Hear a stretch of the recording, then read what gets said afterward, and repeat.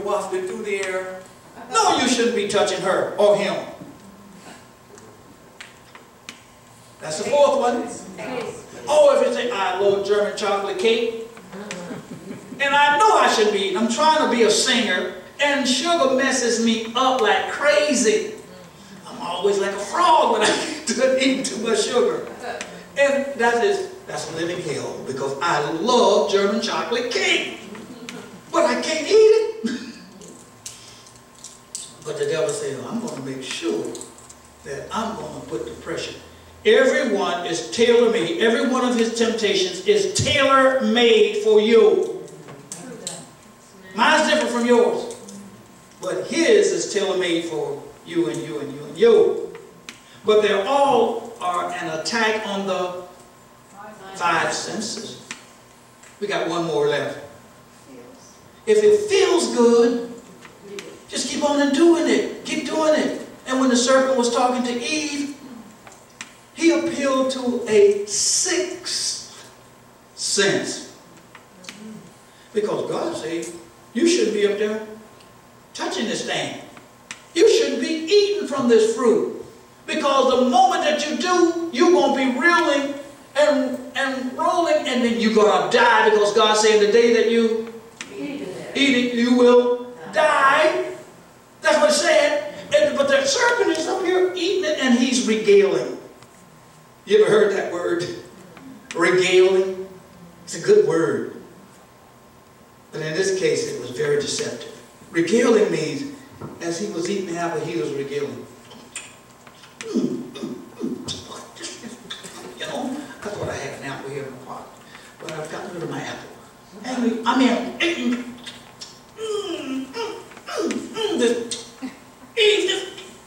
this is good stuff. He's regaling, smacking his lips.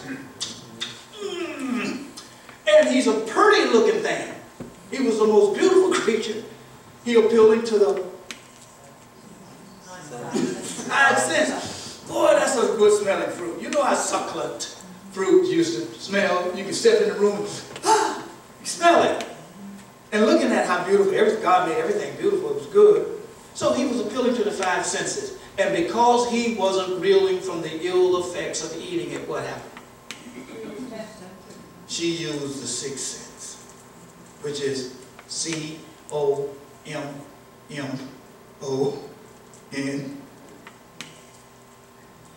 Common sense. Common sense tells you that if he's up there eating that thing and he's not dying, then it ain't deadly. Because God said that the moment you touch the thing, you're going to be sick, and you're going to be reeling, and you're going to die. She didn't know that the day that God was referring to, as 2 Peter the 3rd chapter says, one day to God is as 1,000 years, and 1,000 years is as a day. How old did Adam get before he died? Just about a day. Just about one day. Just about 1,000 years. But he didn't get there. He died within that day, thus fulfilling God's word that what? In that day, you're going to surely die. He didn't die within that 24-hour period, but he died within that 1,000-year period. But common sense told her, I got to eat it. Because the devil ain't dying. I mean, this serpent ain't dying. So it's okay. Common sense. Don't lean to your own understanding. 1 ounce of inspiration from God's mouth has far more weight to it than a ton of human speculation. Don't be speculating. When God says don't do it, don't do it. It's summed up and it's wrapped up in love, period. He's trying to help you. He didn't create you to kill you. I got to put enmity between you. All that to say that we are sensual. The reason why we're struggling with this sin is because we like it.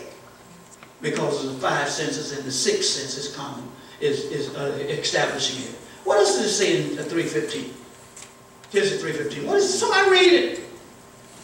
Read it. And I will put enmity between thee and the woman. Right. Keep on. Okay. And between thy seed and her seed. Right. It shall bruise thy head. What is the it that's going to bruise? The serpent. What is the it that shall bruise? The bruise shall what?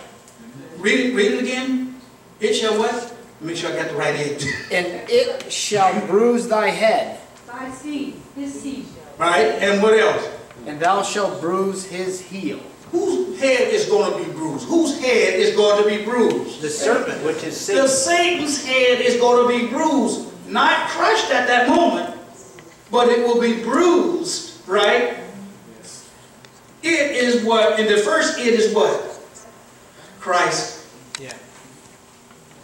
You see, he's the lamb slain from the foundation of the earth. He's telling them that Jesus Christ is going to bruise your head. You don't kill the snake just because you bruise the head. He will eventually die, but you don't mess around and pick up that tail where that head is still wounded. Because it's instinctive for the snake to call back and hit you with that bruised head, and the fangs and the poison sac is still in there. Still kill you even though they have a bruised head. And he's killing us today. Have mercy. Although his head has been bruised and the plan of salvation has been finished, we're still being bitten by this thing. So that was a prophecy that was given in Genesis 3:15, foreshadowing Jesus. Unfortunately, so many cultures have taken that from the foundation and perverted it. Do you know that that was foreshadowing Jesus coming? Do you know that Dionysus was a type of an immaculate Christ that had 12 disciples 2,000, 3,000 years before Jesus got here? The devil was taking it way back there and started perverting it. You see? So when betrayal came, and when Dionysius went Krishna, everybody in the Hinduism haven't ever been exposed to Hindu and who Krishna is? He was a Christ too. About 1,800 years before Jesus. At least 500 years before Jesus. Betrayal, he was all Christ. The devil said, if I can't beat him when he comes, I'm going to pervert it. I'm going to pervert it so that when he does come, it will make him none effect the very fact. We'll call it a what? We'll call it paganism. When the devil stole the idea from Jesus way back here in Genesis. You see that? How tricky he is? But let's go to the very last verse of Genesis 3. Someone read where they're talking about coats. Coats of fur. Genesis 3 towards the end. I'll get it for you. Genesis 3 verses 4. Is it 21? Verse 21. Yes, yes. Let me read what this is saying. And Adam, and unto Adam also and his wife did the Lord God make coats of skin and clothing. Where you get them coats from? A lamb that was slain from the foundation of the world. It was a lamb. Here's Adam and Eve. What are they dressed in? What kind of leaves? Fig leaves. What's wrong with fig leaves? I'm leaning to my own understanding. Adam and Eve said they were covered with a robe of light, and when they sinned, Ichabod. What is Ichabod? The glory has departed. So they were covered with this light, and when the sin of eating the fruit came in because of desire, Adam desired his wife, and she desired wisdom and all this other kind of stuff. Desire, 5 senses. You see. Now, when the sin comes in, the light goes out. So,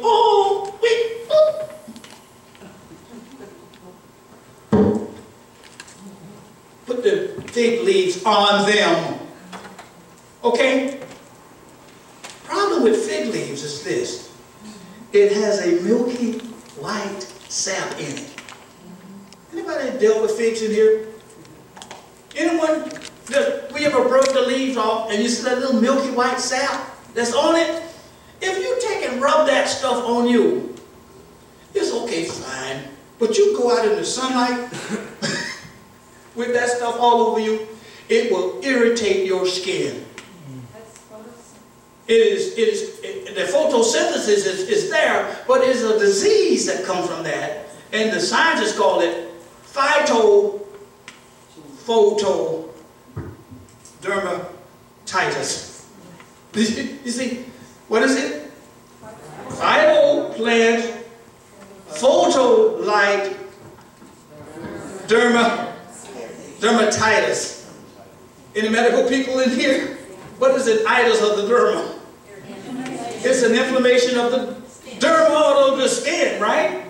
Because you got that milky white sap on you. You don't put that stuff on you. It's worse than poison ivory when it is exposed to light. And who's the light of the world?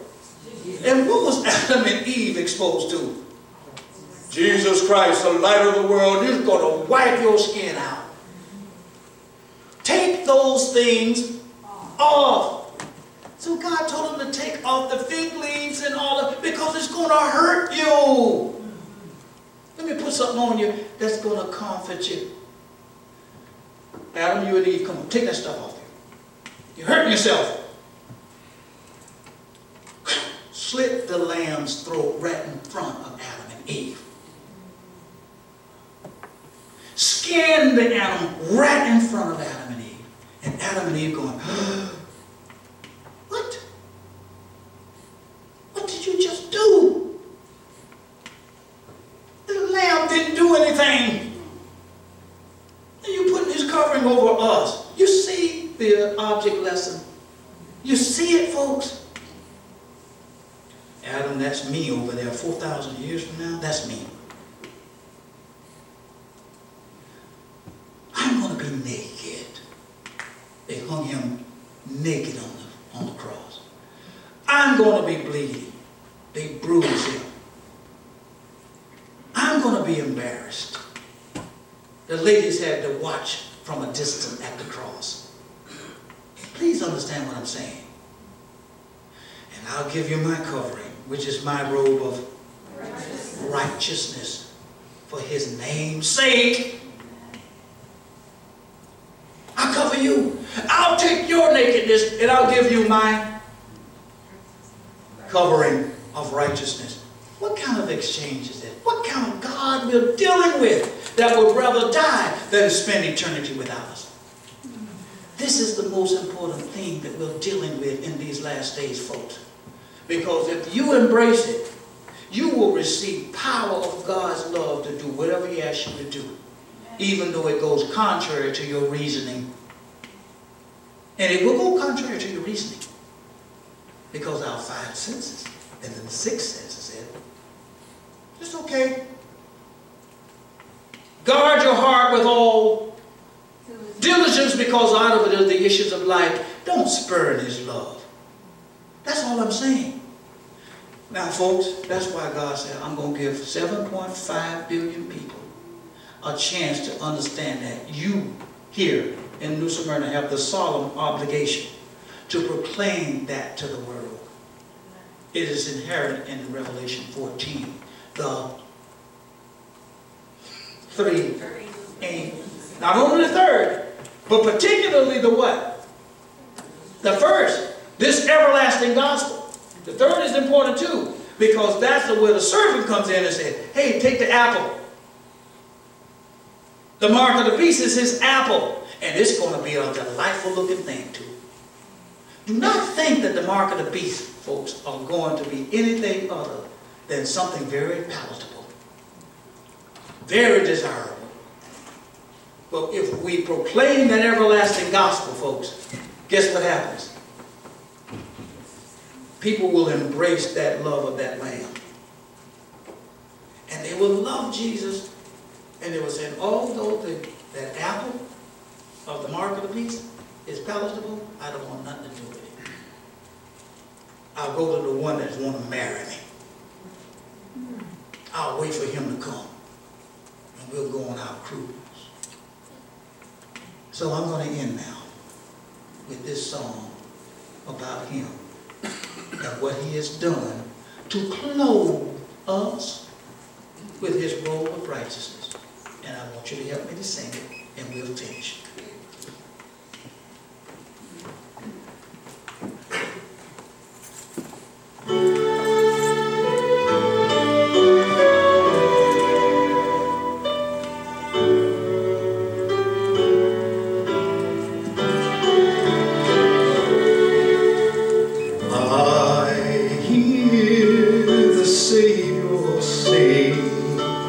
Thy strength indeed is small, child of weakness, watch and pray, find in me thy Lord and God.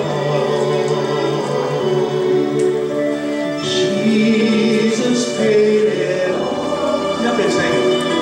All to him I owe. Sin had left a crimson stain, he washed it white as snow.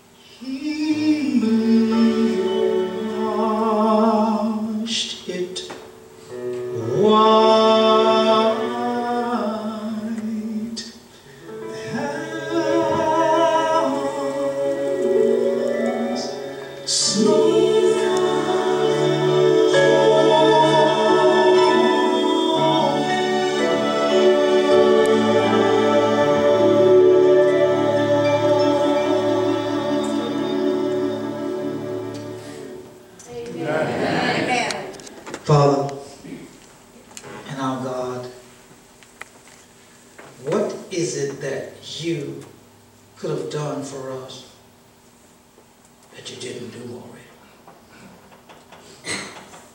And yet we are so locked in our sensual gratification of self that we're not too able to properly discern the magnitude of this stepping down of yours to meet us where we are in the sin-cluttered chambers of our heart here on planet Earth.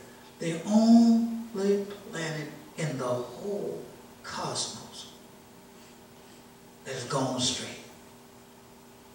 Jesus left the 90 and the 9 in a safe place.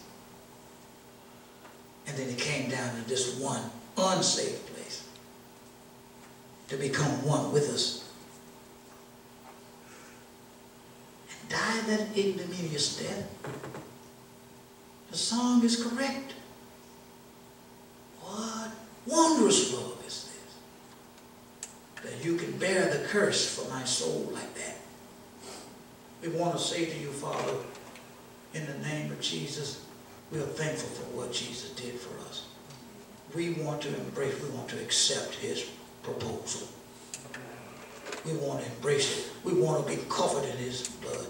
We want to be covered with his white robe of righteousness. That lamb that was slain from the foundation. We embrace the lamb, Father. We uphold him, and we are not ashamed of the gospel of Jesus Christ. For it is the only way in the heaven whereby we must be saved. Now give us the impetus to go and tell somebody else about it. And then, as you have promised in Matthew 24:14, that when that gospel, the good news of your sacrifice and death, and it's gone to every nation, kindred and tongue, all 7.5 billion of us, then the end will come. Let this be the all-embracing thing that we take into heart during this season and into the next year, is our prayer in Jesus' name. Amen. Thanks, folks, for suffering along with me. How much time did we go way over?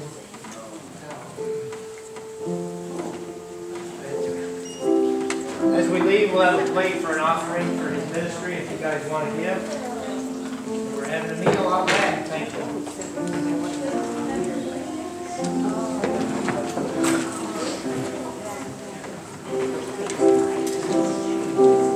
Brother Shevers, thanks for coming, my good man. All right.